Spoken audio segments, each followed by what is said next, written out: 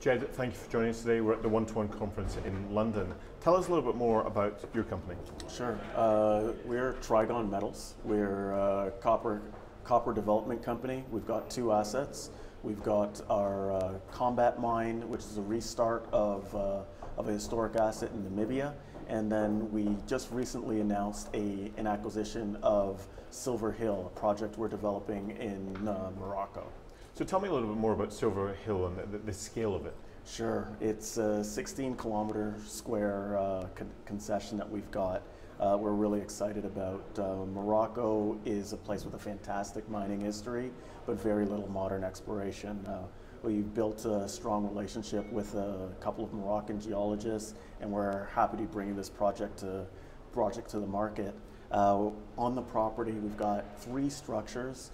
The first of which is we've been able to trace for 5 kilometers, and we're getting grab samples in the range of 250 grams per ton to 750 grams per ton silver with 2% to 10% copper. Pretty exciting stuff. Sounds very exciting. Yeah. So the next 6 to 12 months, what are you looking to achieve milestones-wise? Well, now we're moving on a couple of fronts. We're Combat in Namibia is still the core of our business, and what we're working on is ways to move this project into production. We've got a great asset down there.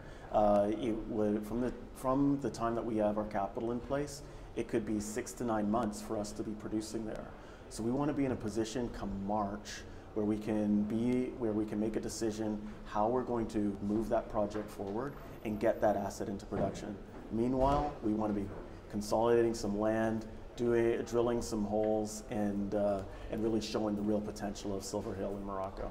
So obviously we're at the 1-to-1 mining conference in London. How's that been for you? You know, this is a good conference. A lot of investor interest. Really seems to be a lot of appreciation that copper's in a unique place, that we're seeing new demand for copper for all of these battery metals and for these green technologies, but also we've seen supply curtailed with the closure of some of the world's largest mines, with reduced production out of Latin America, and I think there seems to be a feeling on the floor that copper's going to have its day, and we're in a great place to profit from that. Super. Well, Jed, thanks for your time today. Okay, thank you.